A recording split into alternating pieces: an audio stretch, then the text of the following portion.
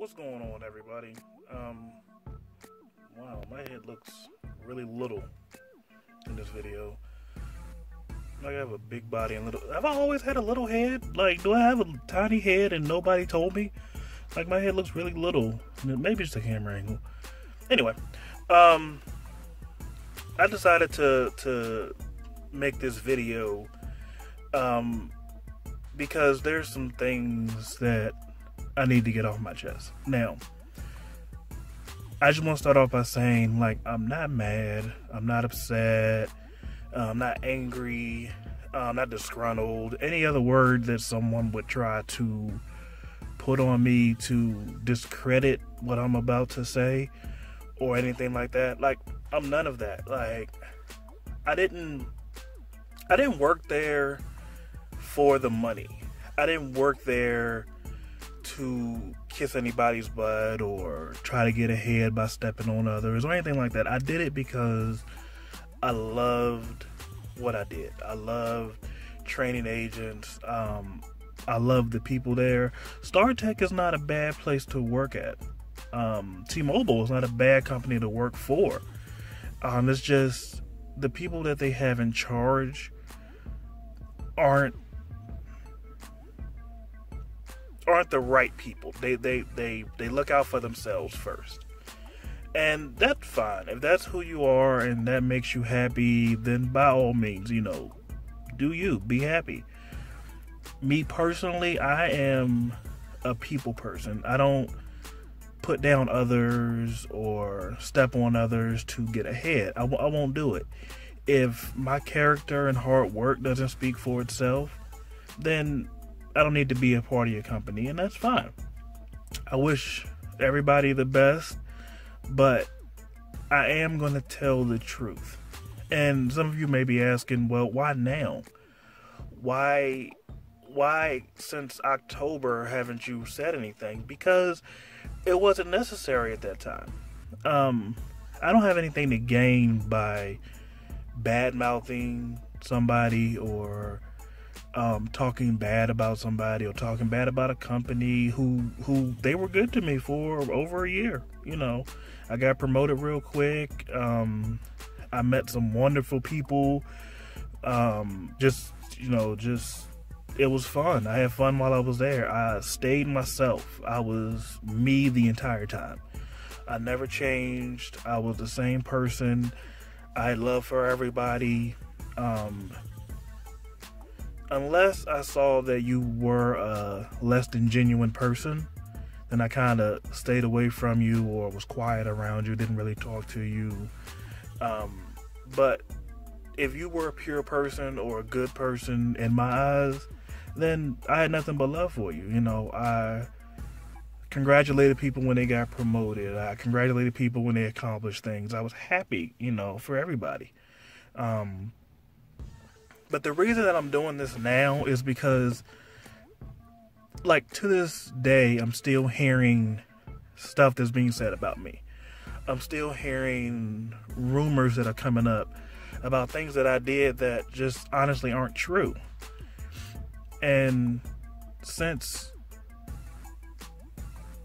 things want to be said about me that aren't true, I'm going to tell the truth about what happened. Now, I'm not going to use names because I've been advised not to, but those that work there, I have a feeling you'll know who I'm talking about when I say certain things. So let me just start from the beginning when it kind of came off the rails for me.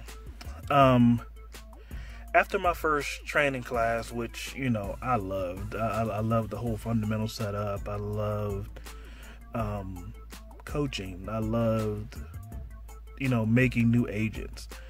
And a lot of my agents, well, I want to say all of my agents that are still there, the majority, I want to say 90%, have been promoted.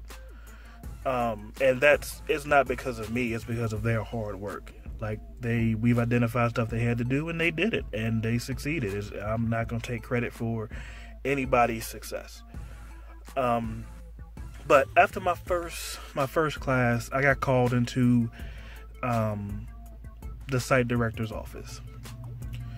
And I was given a PIP, a performance improvement plan. Now, I was confused as to why I was getting a PIP, because up until that point, nothing was wrong. I always ask, is there anything that I can do better? Anything that I'm not doing? Is there anything that I can improve on? Is there anything? I ask these questions all the time to my manager, to other coaches that I respect, everything. And the answer was always, well, from the manager point anyway. The managers were like, no, you're fine. We're good, yada, yada, yada. Cool. So I'm thinking everything Gucci. Come to find out, they come to me with this whole list of stuff that I'm allegedly not doing, or accusations of stuff that I had done.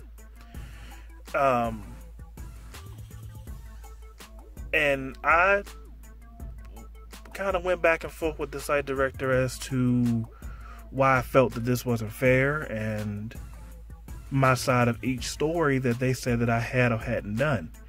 And she did her best to dance around it and try to justify it, but none of it was making any sense. I'll give you an example. One of the situations that they said happened on there was I avoided an escalation. Now, apparently an individual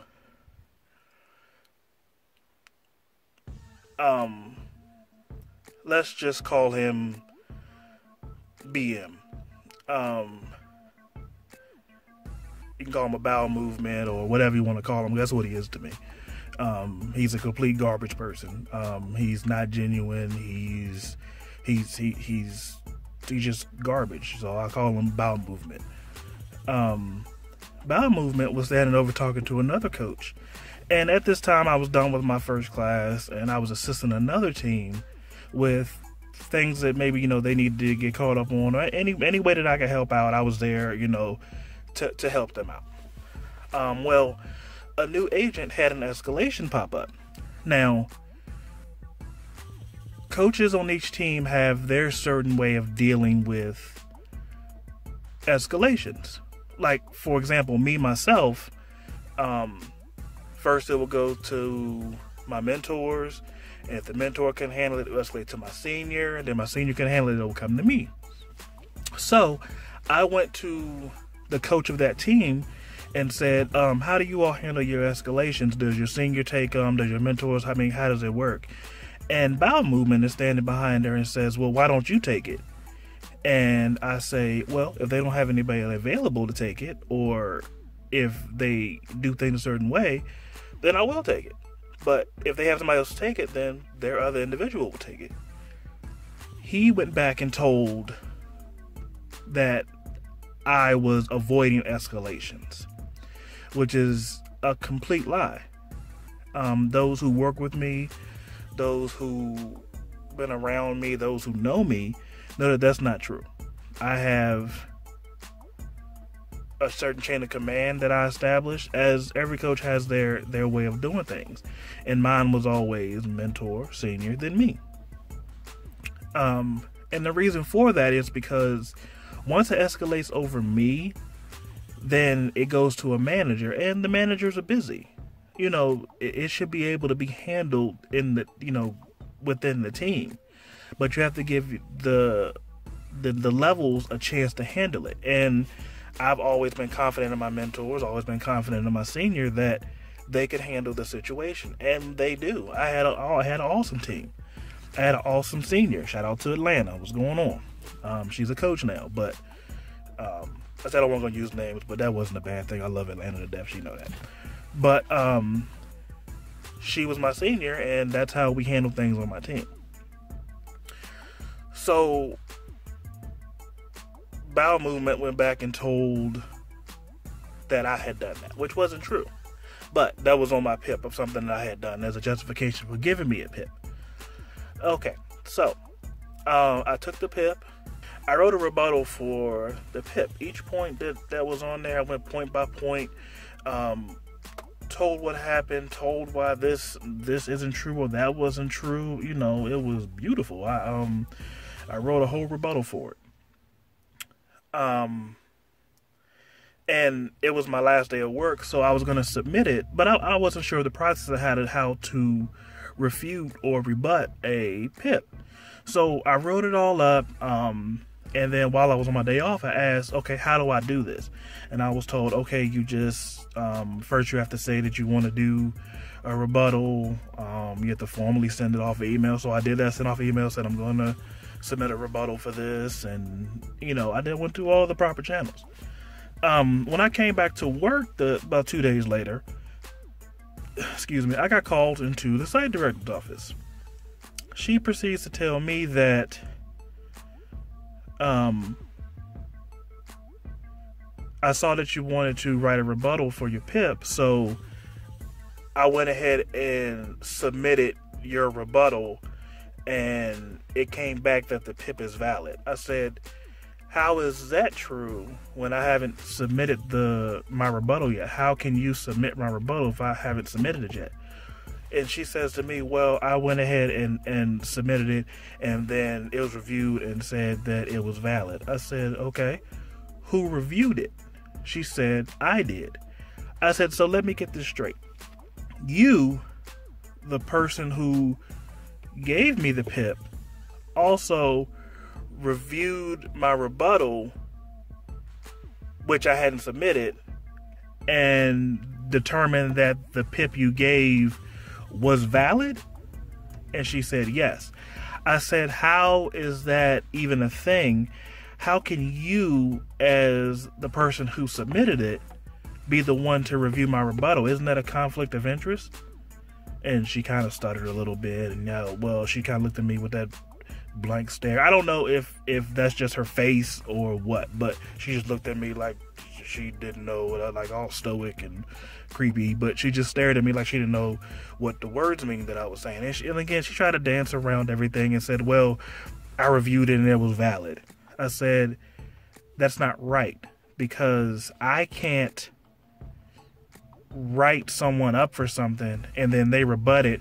I review their rebuttal, which they didn't submit, and said, oh yeah, what I submitted is valid and it should go through. Of course that's what I'm going to say. I wrote it. Why wouldn't I say it's not valid? But that's what she did. At that point, I was told, you need to correct these things before we can put you in a new class. Okay, fine, whatever. So me and her go back and forth for, a little while longer, and I'm just getting more and more agitated. So at the end, I just say, where do I sign it? And she said, well, you seem irritated. I said, I am, because this isn't right. I said, what you're doing isn't right. Because what led to that was another thing that was on there was, it was a show rate issue with some of my people. Now, the agents that I had would tell you that at the end of the month, I would calculate show rate. If they were under show rate, I would write them up. And there's nobody that can tell me that I didn't do it. She told me that I should have done that. I should have been writing them up before the end of the month. I said, well, how can I do that if I don't know if they're under show rate or not? And this was before they started calculating when you would miss and there's no way of coming back. And because before then we were told, wait till the end of the month and then do the write-ups. Well, she changed it up and says, well, you should have been doing it all along. I said, well, that's not what we were instructed to do. That didn't matter. Okay. So at some point it got to, well, you should have wrote them up at the end for all the things they were doing leading up to that. I said, no. Let me back up. I looked at the overall PIP and I said, if I was doing all these things wrong, or it wasn't to someone's satisfaction, how come no one came and told me that I was doing these things wrong? Or When I even asked, I was told that everything was okay. Why was I told that if it was untrue? She said, well, it was found out later, and this is why I'm writing you up now. I said, that's not true, because I asked leading up to it, is everything okay? Am I doing good? Is there, because I was a new coach. I didn't know. I wasn't trained. I had to learn it on the fly. Again, shout out to Ian. Ian is the one who pretty much taught me, step by step of what to do. Also had Miss Crystal. I also had Diana. I went to them. They showed me things. Asa, they all showed me things of how to be a coach. But the outline, the how-to from fundamentals wasn't really established. So for you to say that I was doing something wrong is a matter of opinion. So I said, now, how come I'm being written up for them now? Because some of these things they said happened 2 or 3 months before the PIP was submitted. One of them was about a call audit I did. I guess the quality lady, the head quality lady, not the one at StarTech, but the T-Mobile quality lady, looked at some of my calls and said, this call wasn't a 4, it was a 3. Okay, that's fine. But from what I understand, call audits are a matter of opinion. It's what I listen for, and it's a matter of opinion. It wasn't such a drastic change that I was 100%, is no doubt in my mind that this was a 3 and I gave it a 4. That wasn't the situation. It was a matter of opinion. So how can I be wrong when it's an opinion? Well, it was just wrong. These are the answers that I was given. These are the reasonings that I was given. And none of it made sense to me. So I went back to, well, if these things were a problem, how come it wasn't brought up to me so that I could fix them when they happen? I said, that's what we expect of our agents. If our agents fall short of a goal or our agents are doing something wrong, we're supposed to correct it right then and there so that the behavior doesn't continue. And I said, so by your logic, I can have an agent who constantly messes up. I can never say anything to them. Let them go 3 or 4 months messing up, and then at the end, boom, you did A through Z, and now you're fired. I said, I can do that? And she looked me in my face and said, yes, you can do that. I said, how is that fair? How is that fair to that agent? How is that fair to anybody? Like, how can you say, yes, I can just let you fall, and once you hit the ground, you're fired. I should just not do anything to help you. These are the kind of people that's in charge. This is the individual that is the site director of StarTech. She is in charge. She does not care about anybody. And it showed me that day. So, after this blow up, and I just want to make it clear, it was nothing disrespectful. I didn't yell. I didn't use any profanity. I didn't do any of that. It was a conversation. I was getting irritated, but at no point did I raise my voice, that I use profanity, that I do anything unprofessional. So I want that to be clear.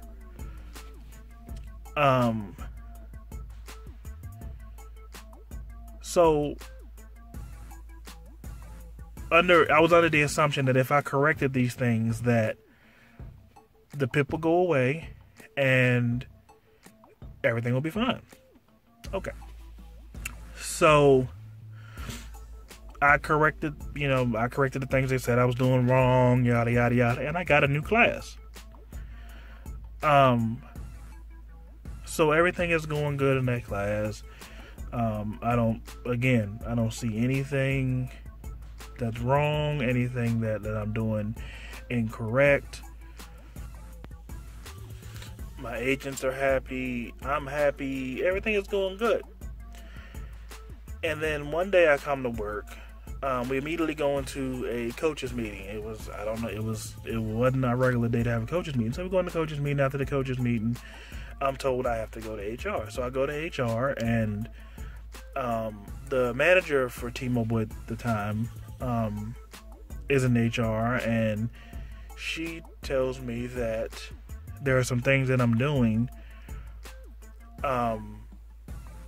or did, that, how does she word it? It's calls for them to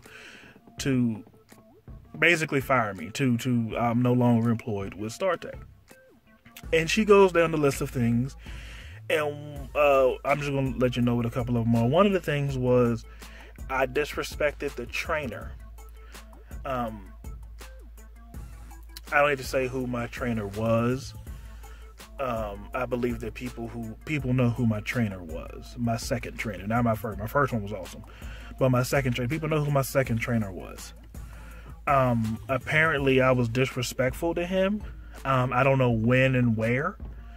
I had nothing but respect for him. It was his class. I was not in charge in the classroom. Anything he needed, I thought we were all a team. Apparently, he was going back and telling every little thing I did, or, Now, I would like to believe that because he was a new trainer, he was just going by the book. And that's fine. He was going by the book, and he was told, I don't know if he was told to tell on me. I don't know if he was told to watch me. I don't know. It's not important, but it happened. It was told that I was late. It was told that I was 35 minutes late one day, which is true. I was 35 minutes late one day, but I called and let people know that I was going to be late and why. I did what I was supposed to do. Yes, I was 35 minutes late, but it was due to, there was a traffic jam because it was an accident. So I called and I let everybody know, I let the people know who needed to know that I was going to be late. I guess because I didn't go directly to the classroom every day, he assumed that I was late some days when I really wasn't. I would go out to the floor as soon as I got there most of the time, because we were getting shuffled around so much. I had to make sure that my mentors had places to sit, that my senior was settled. I had to make sure the floor was good, and then I would go into the classroom. So I wouldn't be in the classroom right when class started. I would go to the floor, make sure that was settled, and then come into the classroom. I didn't think it was a problem. I was just making sure everybody was taken care of. Apparently I was wrong. Another situation they said I had with the trainer in the classroom was, it was said that I, how'd they put it? I basically upset an agent on my team.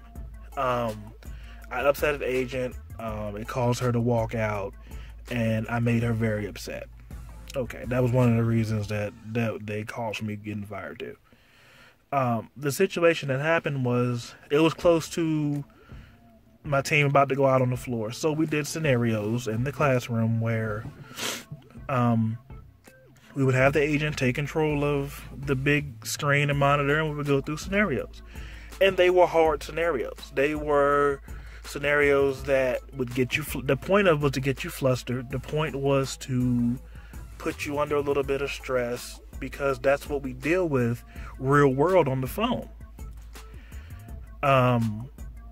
And I would start somebody in with a scenario. I would have somebody else be a caller, simulate calling in. They will call in. Sometimes they would call in mad. Sometimes they will call in normal, just like our calls are. And if the agent got stuck, or if the agent, stumbled or got flustered, I would look around and say, does anybody else know what to do? Someone raised their hand, I would say, okay, take over. And I would make the other agent get up and they would swap out. And they would finish the situation. Well, apparently, I upset one of my agents, and I did have an agent get upset and walk out. That was one of the reasons I got fired also, because of that situation. Also, during that same day, during that same exercise, I had they had scenarios already written up and scenarios pre-written and determined already. So one of the situations was, and I didn't write this was already there. The trainer had this for us. One of the situations was my child ate my iPad and pooped it out, and now it doesn't work. Now, just think about the physics on that, but it's not important.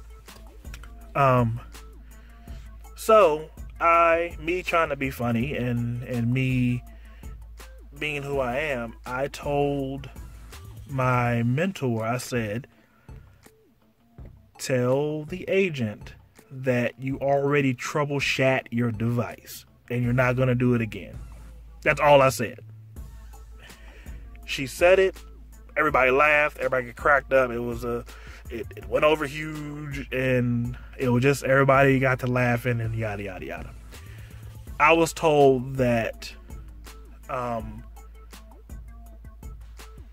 that was inappropriate, and I disrespected the trainer, and he felt disrespected by me doing that.